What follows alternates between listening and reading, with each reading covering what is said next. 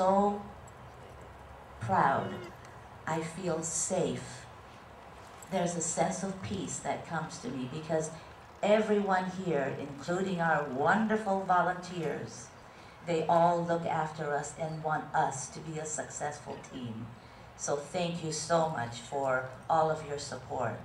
Going to the graduations of the guide dog ceremonies is probably the most touching thing that you could ever do.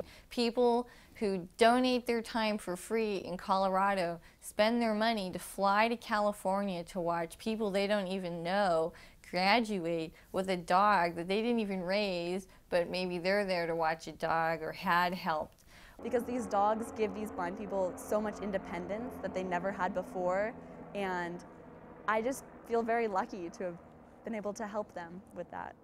Going from, for myself, just saying, going from being sighted to a cane, you know, people like were jumped out of the way, like suddenly, not only am I blind, but I have leprosy. But also just moving about, like it took what little eyesight I had, it would hurt just going out for walks because on a mobility level, it took time to focus and use that energy.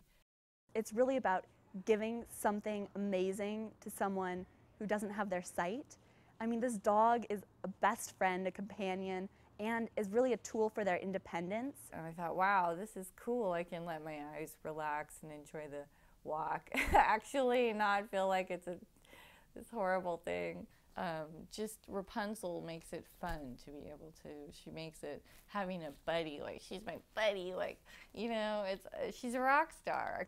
So I see this as like the ultimate gift that I could give someone. Everywhere we go, people love Rapunzel, but it's like it's like people act in two ways. Here's the rock star theory. They either act normal, like themselves, and treat you like the normal, right? Because we are all just the same, actually. Or they don't know how to act, and then they get all weird. They see the dog first, and then they see a woman with the dog. I would definitely say that my dog has helped me meet a whole lot of other people.